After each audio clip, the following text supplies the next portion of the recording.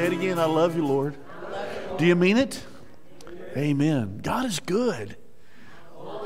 And all the time. God is good. Say this verse with me. For God so loved the world that he loved. Oh, good. We got to say it again.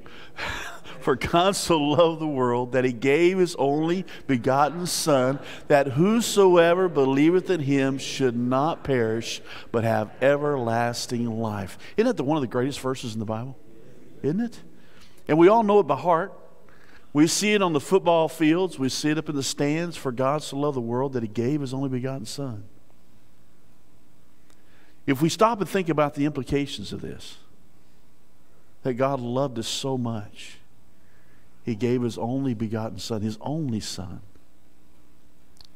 It just boggles the mind that God loved me that much to send someone that he loved. And yet there's so many people out there that reject him, turn their back on him, and say, no, thank you. Yet God loves them enough to continue to offer that free gift, that free gift, that free gift. Nicodemus, the rabbi, came to Jesus one night and he said, you know, I know you're a great teacher. No one could do the miracles that you've done and not be from God. And we know the story. Jesus begins to tell him that God so loved the world that he gave his only begotten Son, that whosoever believeth in him should not perish, but have everlasting life. For God did not send the Son into the world to judge the world, but that the world might be saved through him. He who believes in him is not judged, but he who does not believe has been judged already, because he has not believed in the name of the only begotten Son of God.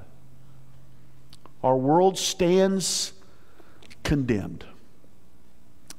Your neighbors who do not know Jesus stand condemned. Your brother, your sister, your aunt, your uncle, your mother, your father, your cousins, those that do not believe in Jesus Christ stand condemned already. May I ask you a question? If their salvation depends on you telling them, will they hear? We're going to be talking about that this morning. We're going to be talking about salvation and bringing them to Jesus.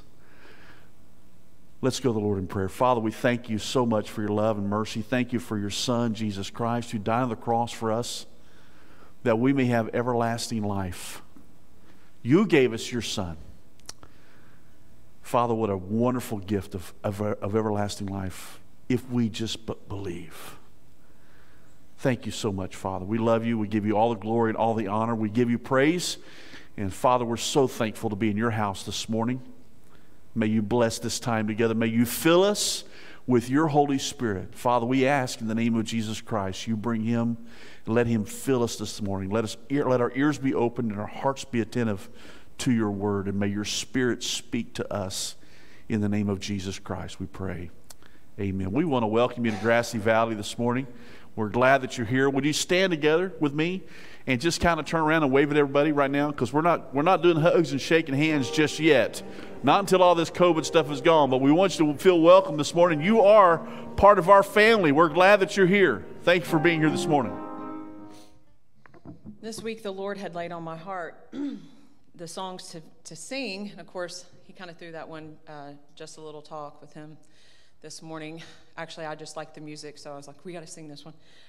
But he laid on my heart this week that, we need to, about confession, and he just laid on my heart that, he's like, well, he didn't say this, but you know what I mean. But he was like, sing songs that are usually sung at an invitation, because our altar here is always open. And so I just wanted to remind you that, anytime we sing songs and whatnot, if the Lord is convicting you, by all means, just come down here. Nobody's going to look at you the wrong way. This Just As I Am is a little different. There's a little special part in there. In the chorus, it's not the chorus, but the little special part there, it says, I come broken to be mended. I come wounded to be healed. I come desperate to be rescued. I come empty to be filled. I come guilty to be pardoned by the blood of Christ the Lamb. And I'm welcomed with open arms. Praise God, just as I am. So stand with me as we sing this song.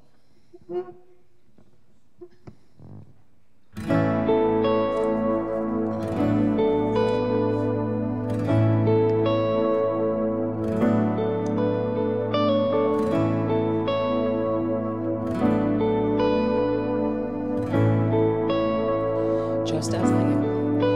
Just as I am, without one plea, but that thy blood was shed for me, and that thou bidst me come to thee, O Lamb of God, I come, just as I am, and waiting not to rid my soul of want or blood, to thee whose blood can cleanse each spot, O Lamb of God, I come, I come to be broken. I come broken to be mended. I come wounded to be healed. I come desperate to be rescued. I come empty to be filled. I come guilty to be pardoned by the blood of Christ the Lamb. And I'm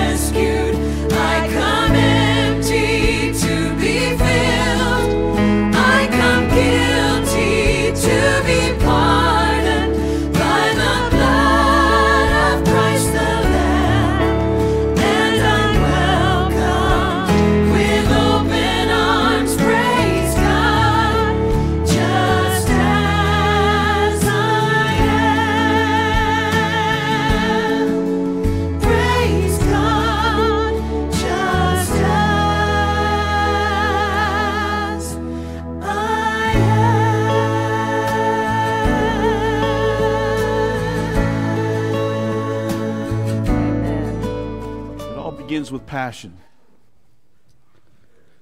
Going wherever God wants us to go begins with passion. My dad used to tell me that people do what they want to do if they want to do it bad enough. I've known people have passion for Disney World, and they'll make every effort in the world to be at Disney World 3 and 4 times a year, even if they live in California or Washington State or Alaska. I've seen people do a lot of crazy things because of passion. They have a passion for something. There's a sense of accomplishment. There's no greater feeling than getting something done that you've wanted to do all your life. When God calls you to go somewhere, it may be to Timbuktu, or it may be right around the corner to your neighbor. It may just be right across the aisle from where you work to the next cubicle. But are you willing to go? There's no greater feeling than accomplishment. When I first moved into our house almost 20 years ago, we decided to build a shed. And I got some men in my church that knew more about building than I did, and we started building the foundation. We put up the walls, we put up the siding, and I did a lot of the work myself. When they weren't there, I was doing it. Then when it came time for the roof, we had some professionals do the actual roof framing and put the boards on top. And then I decided that I was going to roof it myself. I was going to put the shingles on it. So I did the normal thing. I looked it up on YouTube. And I became a professional roofer after watching a 5-minute video. Now, if you were to go look at it today, you'd say, no, that's not professional. But I didn't do a half-bad job. I did okay. It hasn't leaked once. But there was a sense of accomplishment after I got done with that. I looked at it and I went, hey, I did that. It's not too bad. And when you accomplish something great for the Lord, it's pretty satisfying. There's nothing greater, in my opinion, than leading someone to Christ.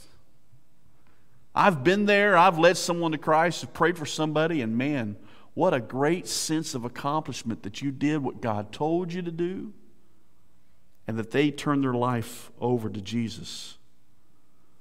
One of the greatest disciples, you really don't hear much about him in the Gospel of John. If you've got your Bibles, turn to John chapter 1. You don't hear much about him. He's only mentioned like 3 times in the Gospel of John. And every time he's mentioned bringing someone to Jesus. His name is Andrew. You don't read much about him. In fact, Andrew brings his brother to Jesus in John chapter 1. Who is his brother? Simon Peter. In John chapter 6, he brings a little boy with 2 fishes and 5 loaves of bread to Jesus. In John chapter 12, he brings some Greeks that are wanting to meet Jesus. He brings them to Jesus. You see, after Andrew met the Lord, it seemed that all he wanted to do was bring people to Jesus. You know, when I get passionate about, some people you know that I'm passionate about certain things in my life. When I wanted to do something, I usually do it. And when I was little, I started riding motorcycles, and I stopped riding when I was out of high school. And then just a couple years back, I decided to get back into it. My son wanted to ride, and we decided, well, that's something I could do with him. That's something I could do with my wife. And so we started riding motorcycles, and we enjoy it. It's something it brings a lot of satisfaction. Some people like to shoot guns. Some people like to go ride motorcycles. Some people like to fly. Some people like to go shopping. Right? Amen. I'm hearing ladies say amen. Some people just like to travel. And there's a lot of satisfaction, a lot of joy in that. And you say, well, I've got to do certain things to get to that point. Well, sometimes you just got to do it. If I waited until I was wealthy enough to do certain things, I probably would never do it. If I was going to wait till all my kids were out of the house, you know what? They never leave. Amen. Oh, we got more amens now. Sometimes you just got to do it. You just got to move on forward. And when you get passionate about certain things like Andrew did, when Andrew met Jesus, he got passionate about Jesus, and he just started bringing people to meet him. There is a commitment. John chapter 1, verse 35, I want you to see this, and this is the first point I want to make. There's a commitment here that takes place. It's a commitment that takes, as we just said, I will follow, I will do, I will go where he leads me. In John chapter 1, verse 35, again the next day John was standing with two of his disciples, and he looked upon Jesus and as he walked and said, "Behold the Lamb of God." And the two disciples heard him speak, and they followed Jesus. You see, I think there's a matter of just following Jesus that's so important. In Matthew chapter 4 and chapter 8 and chapter 9 and many more passages in Mark and Matthew and Luke and John, all these Gospels, Jesus said, "Come and follow me." You see, leading people to Christ is just a matter of obedience.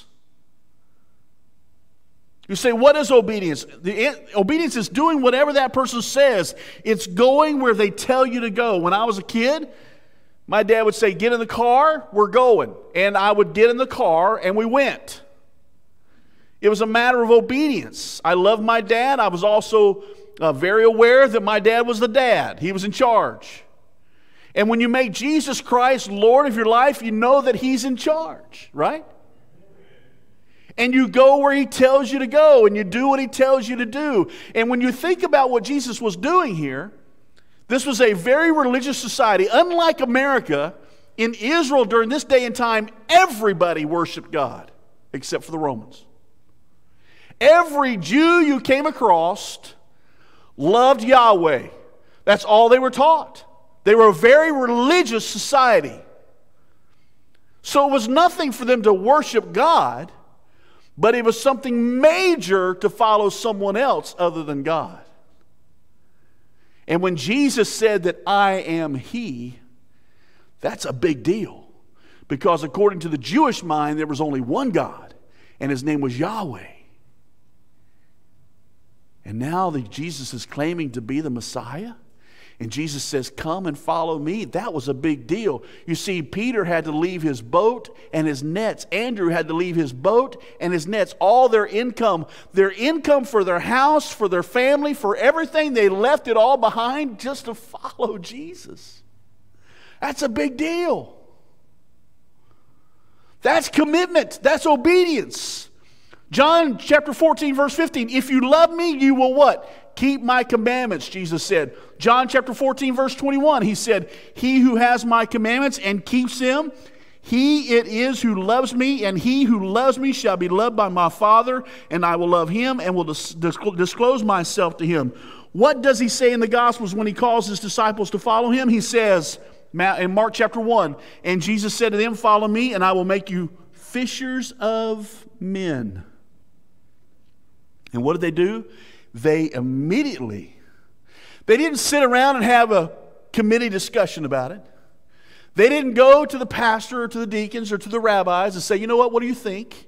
They didn't go back home and talk to their wives and say, "Let me get your thoughts on this idea." No, what they did was they left their nets and their boats and they immediately followed Jesus. Amen? Don't you wish we all had that kind of obedience in our hearts? Had that kind of commitment? You say, "Well, that I don't really exactly know what to do when Jesus says, 'Come and follow me,' and just share the gospel. What does that mean? I really need to be trained with the mark." Listen, I'm nothing against training. I love training. In fact, if I didn't enjoy training and didn't think that training was necessary, I wouldn't have gone to school. But I went to seminary, I went to college, I went to seminary, I went to get my doctorate. I went to all that because I wanted the training. I wanted the necessary training so that I could train others.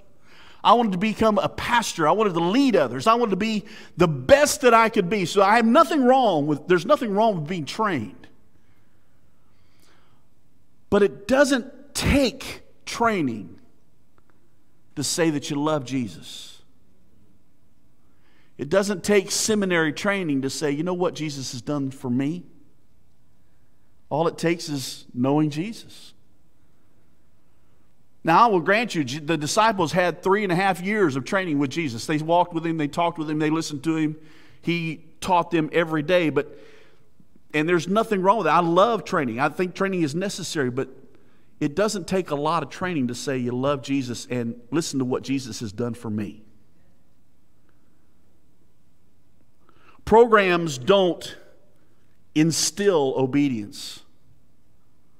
Programs are good, and the Southern Baptists have had their share of them. They've had faith training, they've had grow training, they've had share Jesus without fear training, they've had CWT training, they've had evangelism explosion training, and all these programs are great. They're all good. They sometimes will motivate people. Sometimes they'll give them the foundation they need to share the gospel, but that doesn't instill obedience. Obedience comes with passion. It comes with love. It comes with a heart that says, I want to follow God. I want to be faithful to what He's called me to do. They love Him. They obeyed Him. And when you follow Jesus, He will lead you to the lost people so that you can in turn lead them to Him. I believe that's the greatest heart of Jesus, is to lead people to Him. That's what He did. I did not come to seek those who are not lost. I came to seek those who are lost and need a Savior. That's what Jesus was doing, right? I came to seek and to save those who are lost. That's what Jesus did, that's what Jesus wants, and that's what the church is all about. Communion. Look at number 2, communion with Jesus. Look at verse 38. And Jesus turned and beheld them following and said to them, "What do you seek?" And they said to him, "Rabbi," which is translated means teacher, "where are you staying?" And he said to them, "Come, and you will see." And they came, therefore, and saw where he was staying, and they stayed with him that day, for it was about the 10th hour. And what is the 10th hour? 10th hour, according to the Jewish calendar, probably around 4 o'clock in the afternoon. In other words, they spent all evening and all that night talking and fellowshipping with Jesus. The next morning, after spending all that time with him, they were so full of Jesus that they had to go tell somebody. They had to go share it. Listen, the more time you spend with Jesus, the better you know Jesus. The better you know Jesus, the more excited you'll be about Jesus. The more excited you are about Jesus, the more you want to tell others about Jesus. I'm telling you, church, it begins with passion. We've looked at all the purposes of the church. We're still looking at them. We're going to be looking the next 2 months at the purposes. But I'm going to tell you, the foundation for all the purposes is just having a passion for Jesus. Because worship grows out of a passion for Jesus. Fellowship grows out of a passion for Jesus because you love His family and you love His people. Evangelism grows out of a passion for Jesus. Discipleship will grow out of a passion for Jesus. And ministry will grow out of a passion for Jesus. It's all foundational on passion for Jesus. If you can grow your passion for Him and love for Him in the Word of God and in prayer, all these things will fall right into place. But it begins with passion. And that's who we are.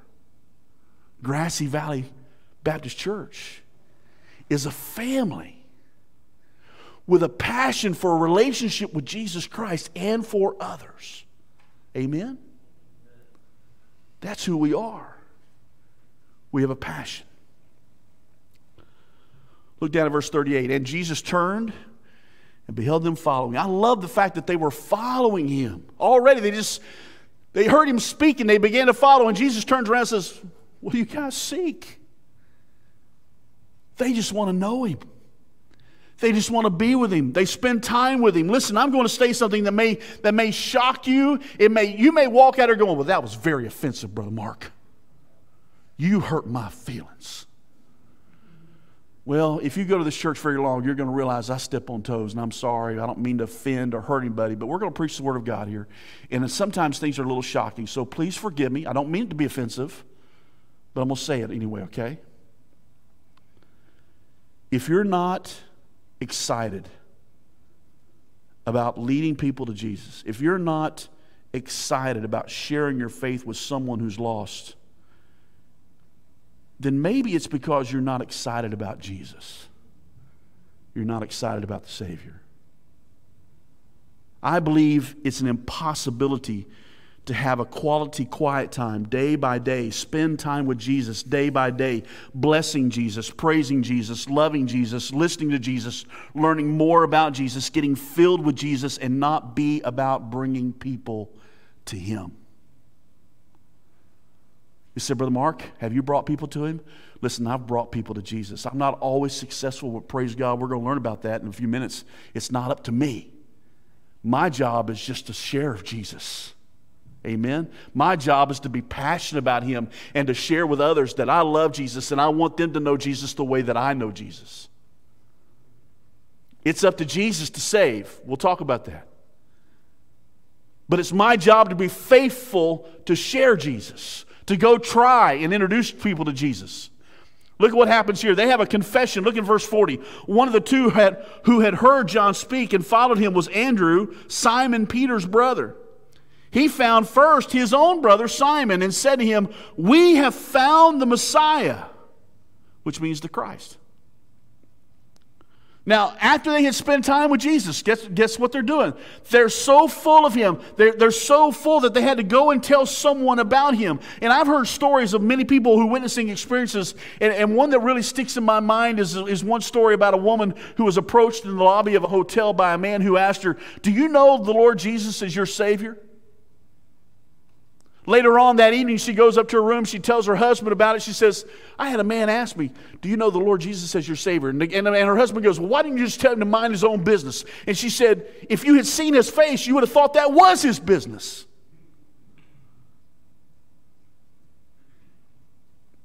How often do we have a passion about us that it shows on our face, it shows in our actions, it shows in our demeanor, that when people are around us, they go, "You're full of Jesus." That's my desire. I want to be able to walk around people. I want to be able to walk into a room and them know that there's something different about Him. I want to be so full of Jesus that they notice it. And then I want to tell them about it. They were seeking. Listen, church, ours is not a come and see religion. Ours is a go and tell salvation. Amen? I'll be honest with you, church, and here I'm going to start meddling, okay? But I'll be honest with you, I think a lot of churches have made the mistake of turning things backwards. They've made it so that we can be entertainers and showboat and showmen and showwomen, and we want to have the best program, the best of everything so that people will come. That's not the way Jesus designed the church. We want people to be here. We do. We want to have the best that we can do. We want to have great teachers. We want to have great music. We want to do it all for the glory of God, not to draw people in, but for the glory of God. We have the audience of one. Amen? That's why we do what we do, and we're going to do it the best we possibly can. But ours is not to attract the lost, because I'm here to tell you something. The lost don't want to seek God. The lost would rather be out there fishing. The lost would rather be out there playing golf. The lost would rather be out there shopping. The lost would rather be out there on the lake or at the mountains or doing something other than church. That's where the lost want to be, and that's where they'll be. Our job is to go to them. That's what He told us. He said, "Go into all the world and preach the gospel." Then bring them in so they can be discipled, so that they can be shared with the faith, so they can know Jesus Christ as their Lord, and they can be discipled and grow in Christ, so that they in turn will go out and share the gospel with others around them. Amen? Now we do. We want to have the best that we possibly can. We want to have it all. All for the glory of God, but not for the glory of Grassy Valley. You see, it's not about Grassy Valley. It's about the kingdom of God.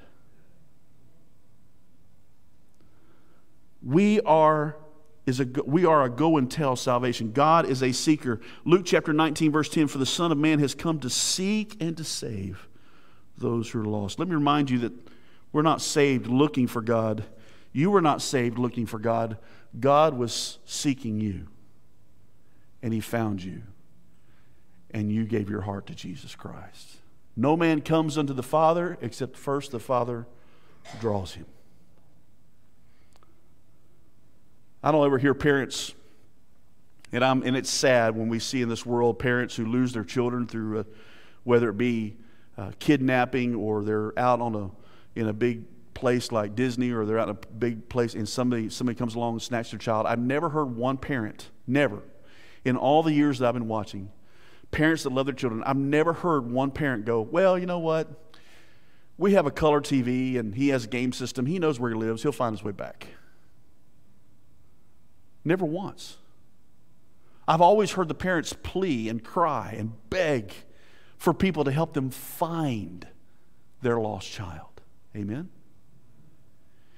And I'm going to tell you something, church. You have someone next door to you, and you have somebody in your family, and you have somebody at your workplace, and you have somebody that cuts your hair, and you have somebody that will wait on you this afternoon at the restaurant, and you know people that are you know people all around you that are lost today, and they don't know the way home. They're going down that broad street to destruction, and here you are on the side of the road pointing to the narrow way. That's the way it ought to be. And we ought to be on the sidelines screaming, this is the way to eternal life.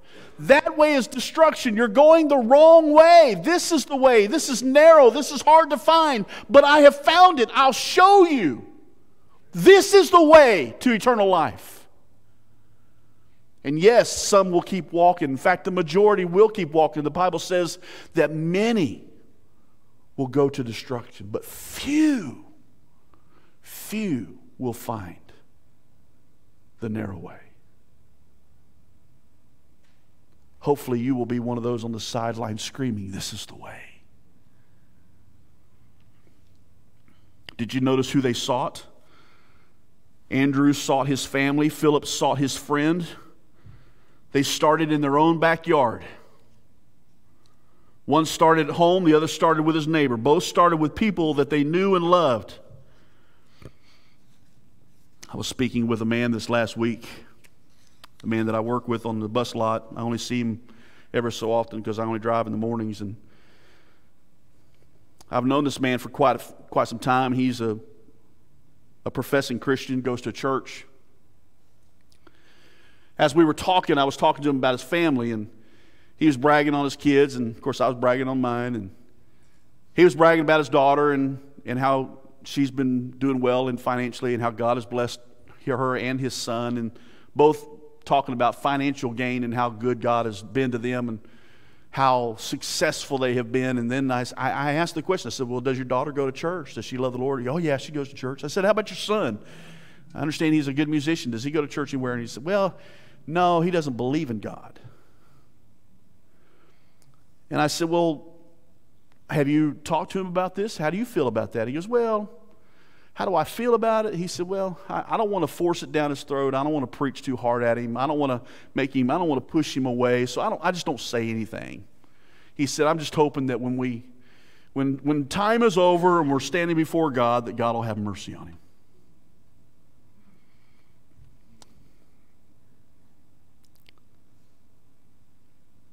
By that time, church, it's too late. My heart sank when he said that to me, and I didn't know what to say. I'll be honest with you, I didn't know what to say. I said, well, I'll be praying. That's all I knew was I'll be praying for you. I turned around and went back and was sitting around, and finally God just spoke to me. He said, you need to go back and talk to him. So I did. I went back and I said, Chet, I said, something's bothering me. I said, your son is not a professing Christian. You know the Lord. I said, if you know the Lord and you love the Lord and you are professing that you do, don't you have a passion for the Lord? And he said, yeah, I love the Lord. He said, I've kind of backed out. I used to be a deacon. I used to serve. He says, but I really want to just kind of back out and just kind of enjoy church. Which gave me another clue. When Christians start backing out of what God has given them, the talents and the abilities that God has given them, and they don't use them anymore, there's something not right about that. You know? And when God gives you an ability, God gives you talent, then you ought to be using that for the Lord. And when you stop being a deacon, or you stop teaching, or you stop serving because you want to enjoy church, there's no enjoyment when you're not serving the Lord. And I told him that. I said, look, Jay, listen, there's more. I'll never find more joy than when I'm serving. Yeah, sometimes I get burned out, sometimes I get tired, but there's no more joy than when you're serving. I said, your son needs to see in you a passion for Jesus Christ. Because if he doesn't, then he's not going to believe. And that's number one. You've got to live it. Number two, you've got to say it. I said, Chet, you've got to tell him. I said, if your son was going to run out in the middle of the street with a knife and play, would you warn him that there's cars coming and that knives are dangerous? Would you tell him? Yeah. I said, then his eternal destiny is at stake. If you're not going to tell him that Jesus Christ is the only way to heaven, then you have to ask yourself, do you really love him? Well, I really love my son. Are you kidding me? Yes. But the problem is people don't look at eternal damnation as being real. If we really knew what eternal damnation was, we'd be about the Father's business, because we would understand this is eternity at stake. This isn't just a burn on the stove. This is forever in torment. And if you love someone enough to keep them from playing in the street, then you love them enough to tell them the truth about eternal life. Amen? Listen to what they did. Listen, Andrew and Philip, they went out speaking. They didn't just go and say, you know what, we're going to live a godly life. We're going to follow Jesus and not say a word. Listen, I love lifestyle evangelism. Don't get me wrong. I think we have to live it or we don't believe it. Amen? We have to live it or we don't believe it. So people need to see a difference in us. They need to see the passion of Jesus Christ in us. But that's not enough. Because we're just sitting around living a godly life hoping that they're going to ask us the right questions. Listen, that's not enough. We have to say we love you enough to tell you about Jesus Christ. I was part of a church that did mission trips all the time, and they would go up to Appalachian, and they would go up north, up to West Virginia, and they would bring clothes, and they would bring food, and they would do all this other stuff for them. And I'd say, well, that's awesome. Did y'all share Jesus Christ? Well, no. We just want to show them the love of Jesus. Then you're no better than the Red Cross. You're no better than Goodwill. You're no better than just kind of dumping things off on people. Let's give them clothes and give them food, but let's give them the most important thing. That's Jesus Christ. Share the gospel. Amen. Share the gospel. That's what you're all about. And here's another point. Conversion. Conversion by Jesus. Listen, conversion is not up to us. Thank goodness. Because I'm not always eloquent when it comes to talking with people. Sometimes I don't know the right things to say. Like the other day, I had to turn and walk away. I didn't know, and God said, you need to go back. And then God began to give me the words to say. And even then, I don't know if I was eloquent enough. Even then, I have to depend on the Holy Spirit to do the work. Listen, that's what it's all about anyway. We just have to be faithful to share. God, the Holy Spirit, will do the work. He's the one who saves. 5 people got saved that day, one right after the other. And notice how their conversions were accomplished. There was a personal presentation before the people were saved. There was a personal presentation of the Lord Jesus Christ. John the Baptist said, behold the Lamb of God who takes away the sins of the world. Jesus said, follow me. Andrew and Peter both said, we have found Jesus, come and see. Everybody was involved. Jesus was not winning everybody. Jesus won Philip, but he did not bring Nathanael or Peter. If this city, if this community, if this county, if this country, if this continent is going to be presented with the gospel of Jesus Christ, it will not be done by a few superstar preachers and a staff. It will be done by the Andrews and the Philips and the Nathaniels and the Peters. Amen? That's how it's going to be done. It's going to be done by you and me on a one-on-one personal invitation. Oh, we would all love to have the Pentecost. I would love to be able to preach and see 3,000 come to know the Lord. But the most effective evangelism takes place when I go and I talk to one person one-on-one, and I begin a relationship, and I begin to share with them Jesus Christ and tell them how I love them and how God loves them and see them come to know the Lord. Can I ask you a question? If the salvation of your city depended on your desire to witness, would this city come to Christ?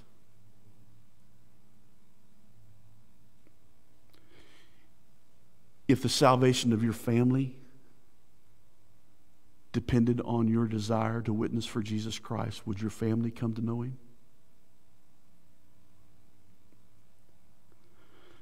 There was a personal presentation. There's also a positive declaration. Both Andrew and Philip declared, "We have found Jesus Christ. We have found the Messiah." You know what this tells me? He has to be real in your life before you can share it with somebody else. Again, passion.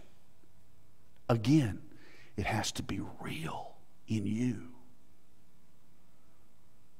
Thirdly, there's a persuasive confrontation. Over and over, everyone who was saved in this passage of Scripture was confronted one-on-one with the person of Jesus Christ. To confront simply means to bring face to face. Listen back in verse 42, it says, He brought him to Jesus. Jesus looked at him and said, "You are Simon the son of John. You shall be called Cephas." There is a transformation that takes place. That's the next one. A powerful transformation. When Peter and Nathanael were confronted with Jesus, there was a tremendous transformation in their life. Jesus gave Peter a new name. Why? Because Simon was a new creature. Look down at verse 42. He brought him to Jesus. Jesus looked at him and said, "You are Simon, the son of John. You shall be called Cephas," which is translated Peter. He gave Nathanael a new nature. Did you know that? Look down at verse 46. And Nathanael said to him, "Can any good thing come out of Nazareth?" Philip said to him, "Come and see." Philip said, "Come and see. I want you to meet him." Jesus saw Nathanael coming to him and said to him, "Behold, the Israelite indeed, in whom is no guile." Nathanael said to him, "How do you know me?" Jesus answered and said to him, "Before Philip called you, when you were under the fig tree, I saw you." Nathanael answered, "Rabbi, you are the Son of God. You are the King of Israel." You see, when he met Jesus, he went from being a foe to a friend, from a doubter to a disciple, from a blindness to sight, from darkness to light, from weakness to might, from wrong to right. There is a transformation that took place. Listen, when I met Jesus Christ, I was only 5 years old. There's not a lot to correct at that age. You know?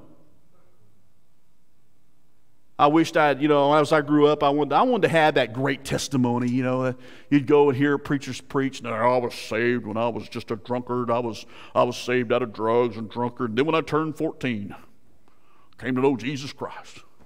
He changed my life. I stopped stealing, and I stopped robbing banks, and I stopped running around with women, I thought, wow, what a transformation. My dad looked at me one time, he said, "Son, God gave you the bigger blessing. He kept you from it. He changed your heart and kept you from that lifestyle, because sinners live that lifestyle. Sinners do what sinners do. We shouldn't be shocked. And the only thing that's going to stop the riots, the only thing that's going to stop the liberals, the only thing that's going to stop the waywardness, the only thing that's going to stop the sin and the debauchery and the wickedness of this world is Jesus Christ. And we've got to start sharing Him with other people. It's not going to take mass crusades. It's going to take one-on-one evangelism. One-on-one. Sharing with people the love of Jesus Christ. It transforms you. It changes you. It turns you inside out. The things you once loved, you can't stand anymore. The things that you once desired, you can't stand anymore. You're looking for love. You're looking for all the peace. You're looking for joy, and you can't find it. You can't find it in money. You can't find it in power. You can't find it in love. You can't find it in popularity. You can't find it anywhere else except in Jesus Christ. He's the only way. It changes you. It transforms you. The transformation that only Jesus can bring is the only hope for this world. This gospel message is our duty to share, for we are to go into all the world and make disciples. So let me ask you this morning, do you have a passion for Jesus? Do you have a commitment to Jesus? Is your heart fully in love with Him? It's easy to get sidetracked. It's easy to follow after the world because we're always bombarded by it. You can walk out today and go see billboards down the street that'll try to take your mind off of Jesus and put it on things. You can go home and watch TV, and it'll always have something on there to say, you're not satisfied, that's why you need this new car. You're not satisfied, that's why you need this new job. You're not satisfied, that's why you need to invest your money in this. You're not satisfied, that's why you need to go to this place. They're always trying to tell you you're not satisfied, and they're right. Unless you have Jesus. Jesus can satisfy.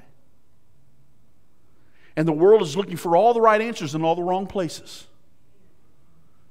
And we have the right answer. This is the purpose of the church. It is to worship. It is to fellowship. It's also to evangelize the lost. Father, we thank you for this time together.